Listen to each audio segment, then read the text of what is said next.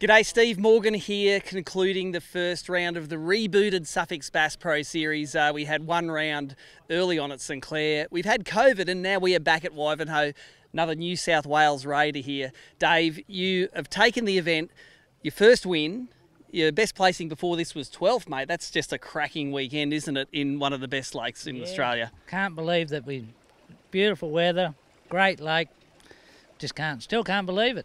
So. Mate, in the background here, there's going to be some footage running of you mid-interview, because you led this event after the first day, catching your biggest fish of the day straight under the boat after looking at it on the Garmin Livescope. Mate, you had a real thing going on down there. Explain what was happening off that little point just across the lake from us here. The fish seemed to be coming along the creek bed, but on every point they were just turning a fraction, so we just worked that out the other day and it just worked to a T. It just annoyed them enough and they took it. So what you were doing is you were spot locking right on the knuckle of the point, I suppose, and you could tell us what you were seeing on the Garmin Livescope. I could just see the schools moving along, and if they didn't come into it, they didn't seem to be interested, but as soon as they come into the bay, turned the point, you could catch one or two out of them. Now, what was the techniques that you used to get them to bite? It was a smack ice jig, and it was just snapping it off the bottom really quick with a softer rod to make it load. And I used the edge rod.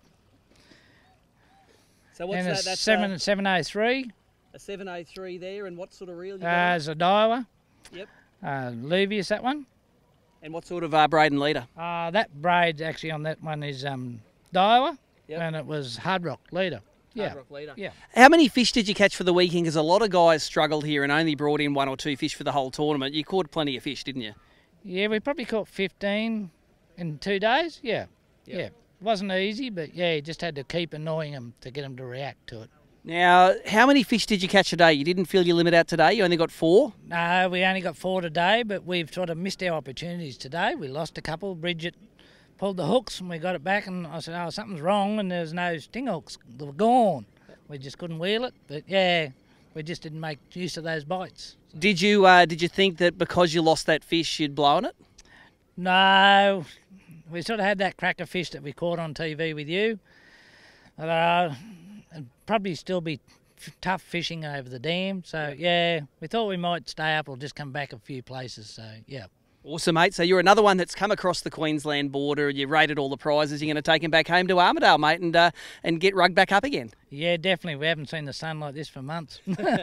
Anyone you want to thank, because that's a great ascension for your PB from 12th to 1st? Anyone you want to thank? I'd like to thank you for running a great tournament, and Joey.